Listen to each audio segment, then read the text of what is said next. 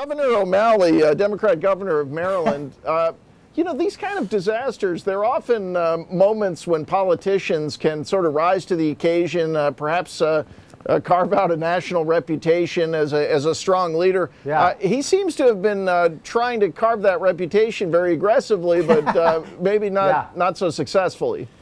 Yeah, this was not a Rudy Giuliani moment for the Governor O'Malley of Maryland. We have literally hundreds of thousands of people that are going to be without electricity for over a week. Can you believe that, James? And it's because Pepco, the power company, is incompetent, and it's because the governor hasn't really done anything to fix the problem. So O'Malley really took a bit of a beating this week. I can't tell you how many Maryland people I talked to, Democrats and Republicans, who are furious not just with the power company, but the politicians that haven't done anything to protect their electric supply. Well, you're obviously you're among many area residents who are pretty angry about it. Greg Easterbrook of The Atlantic had an interesting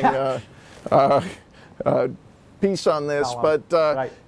I guess maybe it's some confusion on the part of the governor where do you think an assumption that if he made some high-profile appearances on TV, that would automatically pressure Pepco, the local utility, to roll out more trucks and solve the problem more quickly? I mean, do you think he just didn't get sort of the cause and effect system there? It is, James, it certainly is true. He's on TV all the time, and he loves to see his face on the screen. But the problem is when Marylanders are saying, okay, fine, he goes on TV and he tells Pepco to get down to business, but they haven't done it. Why hasn't he taken the actions the way that you would expect a leader to do? So it's been a dark moment for Marylanders, and it's been a dark moment for Governor O'Malley, who has presidential ambitions.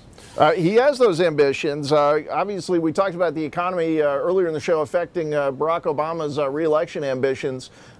In Maryland, just last point, just to give people the background, Mr. O'Malley has been a tax raiser, and I think you've documented how economically that hasn't exactly been a winner for Maryland.